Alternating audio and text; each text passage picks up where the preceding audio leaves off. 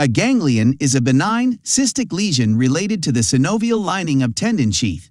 The exact cause of ganglion is not known. However, it is believed to occur due to degeneration of mucoid connective tissue, especially collagen. Ganglions can be found anywhere in the body, but they are more common in hands and feet. They can be completely asymptomatic. Sometimes they can cause pain, especially with joint movements. Compression on the adjacent nerves can lead to paresthesia.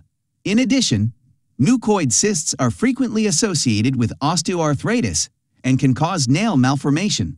On examination, they are hemispherical in shape. They can be tender on palpation. There are no changes in the overlying skin, and it is not attached to the skin. Ganglions have a smooth surface and regular margins. Since it is a cystic lesion, there is fluctuation. It has a soft to firm consistency. Its horizontal movements are reduced when the associated tendon is stretched, and it is brilliantly transilluminant, as you can see in this picture.